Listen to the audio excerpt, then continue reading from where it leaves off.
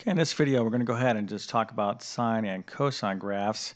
And we're going to do this particular problem here to kind of help us learn this. It's actually pretty involved, and for you students taking trigonometry or pre-calculus, I'm sure you can relate to me that doing these graphs do take time. So if you're a little frustrated with the amount of time it takes to complete one of these graphs accurately, you're not alone, and it's actually, the problems are that involved, if you will. So this particular problem, we're not going to do any horizontal phase shifts. I'll talk about them a little bit, but I'm just going to explain this. But this will definitely be helpful to you if you're studying sine and cosine graphs. So before we get into this particular graph here, graphing this equation, let's just get some general things down here about sine and cosine graphs. Okay, so nomenclature. So here I have a kind of a graph that we use to graph sine and cosine graphs. So a basic sine and cosine graph go to, and kind of mark it here, 2 pi, okay? Now 2 pi, you should know this as being the period of the actual cycle, or one wavelength, okay, if you will. So this is what we call a period. So this is going to basically cover one graph. So let me just kind of show you here, kind of sketch this. It's not be exactly perfect because I'm kind of rough-handed in here. But the sine graph is going to basically look something like this, okay? And it's not exactly perfect. Let me see if I can draw it a little bit better. Okay, it's kind of like that. And by the way, too, your sketches aren't going to have to be 100% accurate. Even if you're using graph paper, you can, kind of sketch them, as long as you get the basic nature down. But this is the general form of the sine graph, okay? Kind of goes up and down. Now here, the top, okay, is going to be 1, and this bottom down here is going to be -1. So this distance here to here is called the amplitude. So you can see the wave is starts from up here, or its height, if you will, goes from here to down here. This is the amplitude. Okay, this distance, once again, is the period. Now this is a standard sine wave. Okay, now what you're going to be asked to do when you graph these things is these sine waves or cosine waves are going to get stretched out. They're going to have either longer periods, or they're going to kind of be compressed. Shorter periods are going to be higher and they're going to be lower. We can do all kinds of things with this. Okay, we can also move them up and down, and we can even flip them upside down. So like I said, a lot kind of going on, but here I just want to kind of get you going with this. I'll probably make some additional videos as well. Okay, so cosine, let me actually do some things here. Okay, I'm actually going to break this up in force. I should have done that with the sine, but let me just do this here. I'll break this up in force, and I'm going to do the sine again, okay? Because the force, I'll get to cosine here in a second, are going to help us, okay?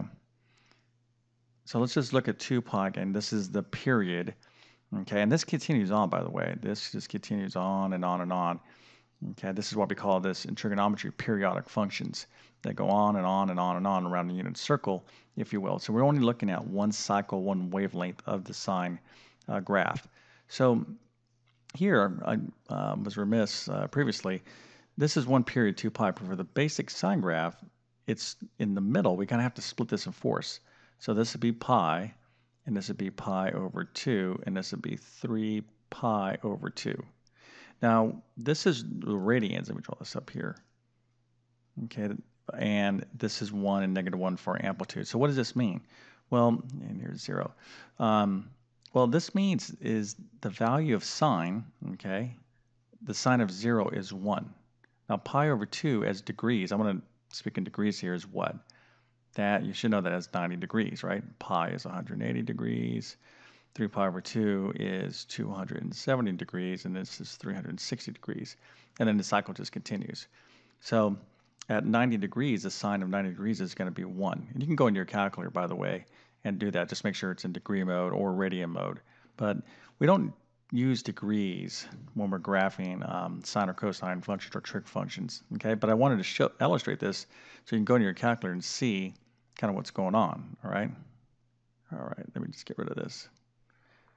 Okay, like I said, even for myself when I'm teaching this, I don't want to miss too many details about this, but the basic thing when we're talking about the period and amplitude is for the sine graph, and I'll do cosine here in a second, is that you want to take your period, okay, so the period once again is this distance, and then we're going to be chopping it up in force, and then you would draw this general sine graph. Now, let's talk about cosine now, okay? So we'll keep the same period. Cosine now is going to start from 1, okay, and it's going to go down, cross through, bounce at pi, at -1, and then come back up and do this kind of deal. So that's the general cosine graph, and then obviously it's going to continue on like so, okay? So when you're doing sine and cosine graphs, you have to know the general, what the general graph looks like first before you can even do anything else in terms of a more complicated problem, right? So amplitude, and then period being a wavelength. Now remember, when we get these periods, you're going to have to chop them up in force, okay? So here's cosine at 1, okay? So the cosine of 0 is going to be 1. The cosine of 90, or pi over 2, is going to be 0, okay? So the cosine of pi, or 180 degree, will be -1, and then so forth. Okay. And for those of you not taking trig, just kind of learning this as a lesson the first time, probably may not be getting it because it is quite involved. So this video is kind of more intended to those people who have already studying this. So hopefully you can kind of keep up with me. Okay, here we go. So now I'm going to give you there's several different ways to write this equation. I want to give you here. This I particularly like, but I'm going to go ahead and give it to you over here. It's y equals a sine bx minus c, and I'll put plus d here, all right? So this is, by the way, I have sine here. This can be cosine as well, all right? So this is just a general equation. So the coefficient, or the number in front of the sine, this here is going to be your amplitude, okay? So this number, so here you can see in this particular graph that we're going to be doing, our amplitude is going to be 3, okay? So that means our height this way is going to be 3, and our height this way is going to be 3. Okay, so total height, if it's say 6. Okay, now this part here, right? This part here has to do with our the period, okay, of the graph, and the horizontal shifts, or we call phase shifts. I'm not going to get into this too much, but I will in this particular problem because we're not going to do it. But let me just state this: the b, okay, we're going to be using this to determine the period of the graph. So the period, okay, the period, which is the wavelength, is going to be 2 pi over b, okay? Now, this other stuff here, bx minus c, if you had something in here, let's say it was sine 2x minus 5, something like that, well, you would use the entire bx minus c to determine your phase shift, how much the wave would shift right or left, okay? And I'm going to go ahead and give that to you here, just in case this is helping. I'm not going to demonstrate it in this problem, but let's go ahead and take a look at it. So bx minus c, if you take that bx minus c, set it equal to 0, okay? This right here will give you the left endpoint, okay? Let me just write it this way. Kind of just do a rough sketch again, all right? So this would be like the left endpoint. Okay, so if you solve this, this will give you the left endpoint, or how much it would shift. Then this one over here, the right endpoint, can be found by solving this. Bx minus c equals 2 pi. Okay, so if you solve these two, you can identify where your left and right endpoints are. Okay, now of course that's going to span across whatever period you have. So I'm just using 2 pi here. So just kind of real rough. And let me write this here. This would be the right endpoint and left endpoint. All right, I'm going to kind of give you a quick pause here to kind of write this down. But last but not least, actually, let me just say one more thing here. The D. Okay, the D is how much vertical translation is going to have. This is going to be how much the wave is going to be moved up or down. All right. So now go ahead. I'll give you a quick moment as I catch my breath to you and write this down if you're taking notes. As a math teacher, I've always found this format to be pretty useful. There's different ways, like I said, you can describe this, but this is pretty good. Okay, so if you have that down, I'm going to erase this and we'll kind of get to work on this problem. Okay.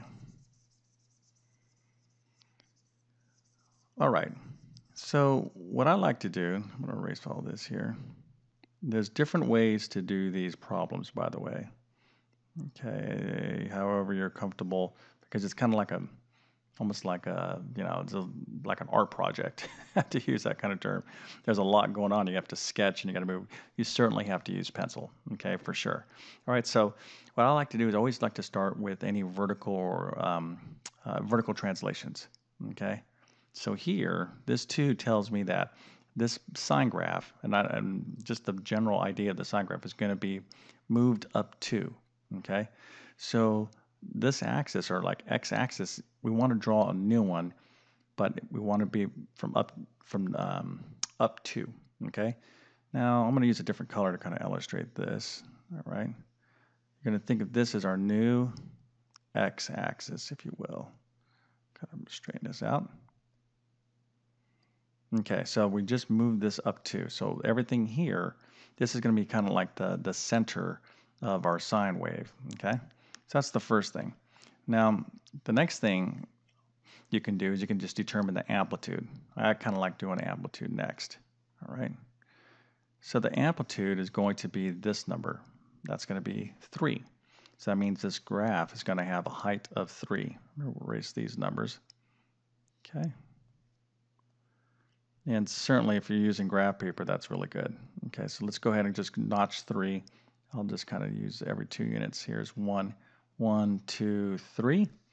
Okay, so now I'll use this. This will be 1, 2, 3.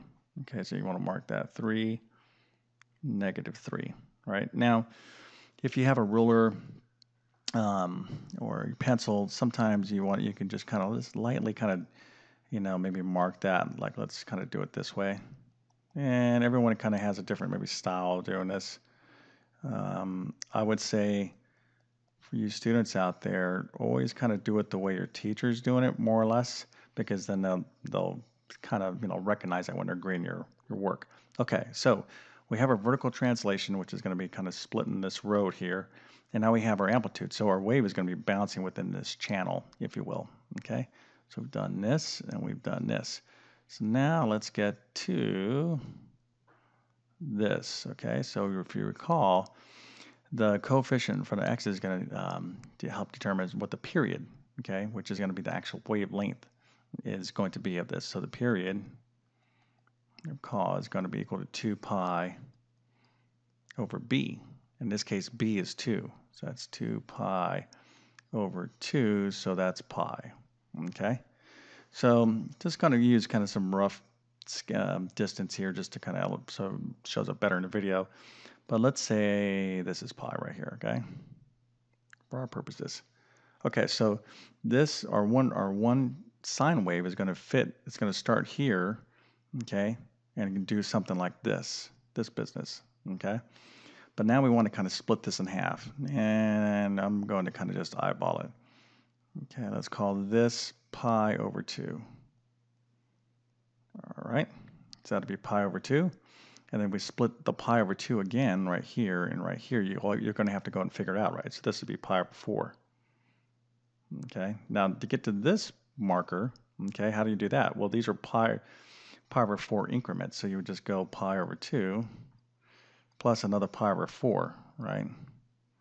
So this would be what? That would be 2 pi over 4 plus another pi over 4, 3 pi over 4. There you go, just like that, okay? By the way, just to kind of a reminder out there, this video is going to be appropriate for those of you taking, like, say, pre-calculus, college algebra, something like that. So yeah, you should already have some pretty good mathematics behind you. So hopefully nothing here is too challenging. Okay, so that's the period, right? So now we know the period is pi, and we're going to be drawing the general sine graph, right? So the general sine wave looks something like that. So now we just kind of have to make it kind of like fit here in our picture. So it's going to start, let me use a different color. It's going to start here.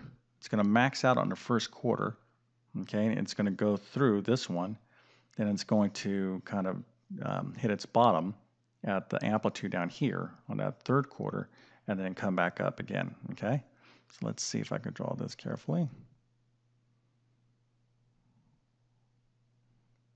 Something like that, okay, let's say, all right?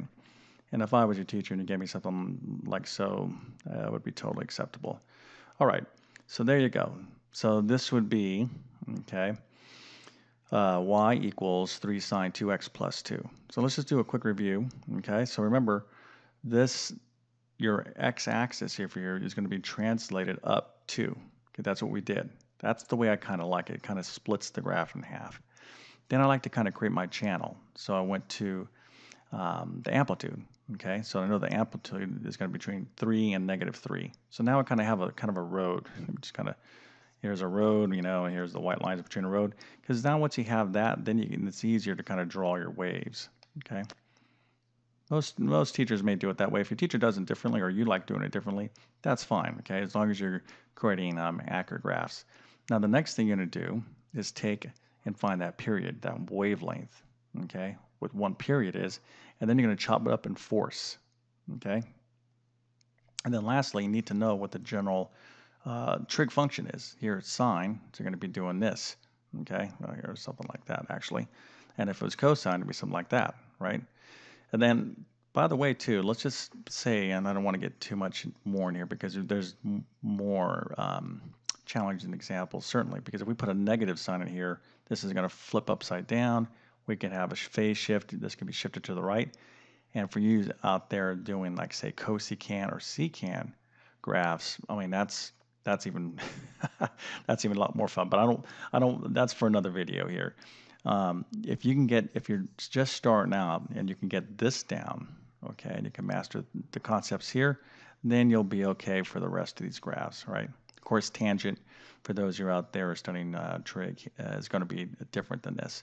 So sine and cosine graphs, hope this helps you out. By the way, this is my website, tabletclass.com. You can go to the link in the description. Of course, you know, it's a math learning website.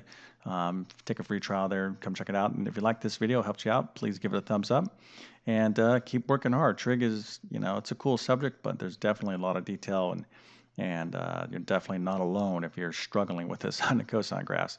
Hang in there. Just take your time with these graphs and master them one by one, and then you'll do fine. Okay, thanks.